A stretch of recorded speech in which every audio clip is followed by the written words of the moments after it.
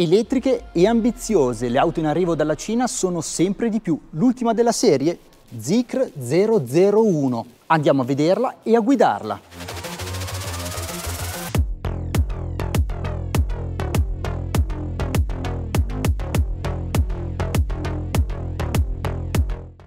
Il genere è particolare, la 001 infatti interpreta il concetto di shooting brake a modo suo ed è un'elettrica di dimensioni importanti, 4,95 m di lunghezza per 2 di larghezza. Stazza da ammiraglia dunque per quest'auto che comincia la sua avventura nel Vecchio Continente, come tante altre elettriche di origine cinese, dal nord Europa.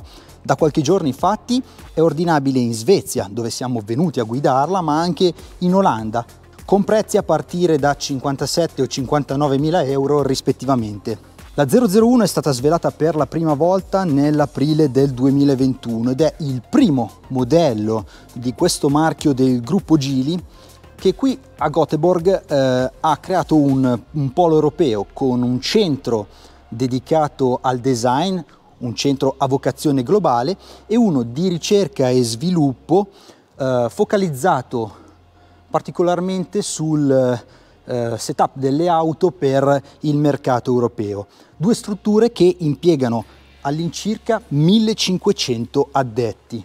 Il marchio Zeekr ambisce a un posizionamento premium e punta forte sulla tecnologia, come potrete ben vedere entrando nell'abitacolo della 001. La strumentazione da 8,8 pollici si abbina a un touchscreen centrale da 15,4 pollici e eventualmente anche un head-up display di grandi dimensioni, 14,7 pollici. Sulle versioni top c'è anche una piccola plancetta digitale, uno schermo in seconda fila dove i passeggeri posteriori possono controllare alcune funzioni come clima e audio. La piattaforma che gestisce l'infotainment è un chip Qualcomm Snapdragon. L'interfaccia uomo-macchina è digitalizzata al punto da dover passare per il touchscreen anche per operazioni di routine come la regolazione degli specchietti retrovisori o della posizione del volante. Sono 539 i litri a disposizione nel bagagliaio. La 001 è costruita sulla piattaforma SEA del gruppo Geely, una piattaforma modulare con varianti che possono dare vita a modelli più compatti. Si pensi alla Smart Hashtag One o alla Volvo X30 o alla stessa Zeekr X per rimanere nel perimetro del marchio, ma anche a sportive e a veicoli commerciali. È una piattaforma nativa elettrica che prevede gli accumulatori collocati tra i due assali. Si tratta di un pacco batterie da 100 kWh lordi, batterie fornite dalla CATL con celle nickel, manganese e cobalto che garantiscono un'autonomia nominale intorno ai 600 km, da 580 a 620 a seconda delle versioni. Il sistema di bordo è a 400 volt e supporta la ricarica con potenze in corrente continua fino a 200 kW, arrivando a recuperare circa l'80% di autonomia in mezz'ora. Fino a 22 kW invece il pieno di elettroni in corrente alternata. In questo caso il tempo richiesto è di circa 5 ore e mezza. Due le configurazioni possibili: a singolo motore trazione posteriore per la long range rear wheel drive, che monta un'unità sull'assale posteriore da 272 cavalli e 343 Nm per uno 0-100 km/h da 7,2 secondi e un'autonomia dichiarata di 620 km. Spinge molto di più la 001 Performance All Wheel Drive, che di motori elettrici ne ha due, uno per assale a configurare la trazione integrale elettrica, potenza complessiva 544 cavalli e una coppia di 686 Nm. Lo 0-100 in questo caso è di 3,8 secondi, non cambia la velocità massima che per entrambe le versioni è di 200 km/h. Sulla versione integrale è anche possibile passare a una guida solo a trazione posteriore per massimizzare l'autonomia. Si guadagnano così una trentina di chilometri in più. Le prestazioni del powertrain bimotore sono appaganti, gli oltre 500 cavalli e 600 Nm di coppia mettono la 001 a suo agio in ogni circostanza. Allo stesso tempo non si ha mai la sensazione di avere in mano un potenziale difficile da gestire, il crescendo in accelerazione è rapido ma progressivo. Basata sulla performance c'è la versione Privilege, come l'esemplare che sto guidando in questo momento.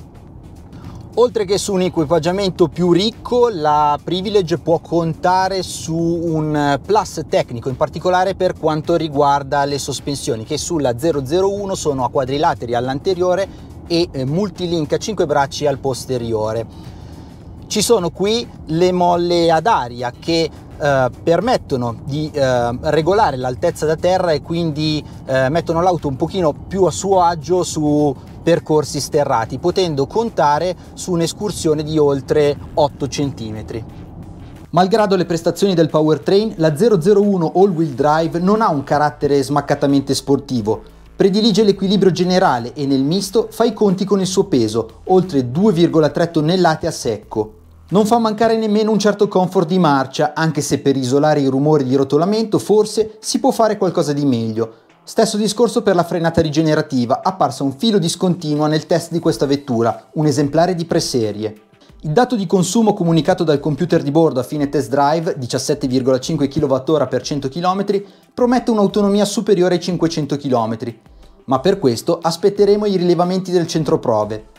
Scheda tecnica alla mano, la 001 Privilege ne dichiara 580 con un ciclo di carica. La 001 è dotata di un sistema di ADAS di livello 2, composto da 28 sensori tra radar e telecamere. Il cervello della guida assistita è un sistema di chip fornito da Mobileye, da cui arrivano anche altre tecnologie come il Falcon Eye Vidar, che sostanzialmente sfrutta il contributo di telecamera ad alta definizione per leggere l'ambiente circostante anche a lunga distanza.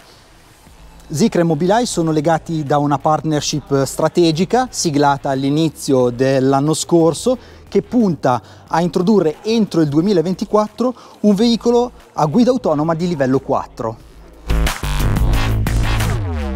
Per capire come si posiziona la Zeekr 001 sul mercato possiamo prendere come riferimento i prezzi in Olanda, che partono per questa shooting brake da 59.500 euro nella versione long range a trazione posteriore e salgono a 62.500 euro, quindi 3.000 euro di differenza, nella variante bimotore.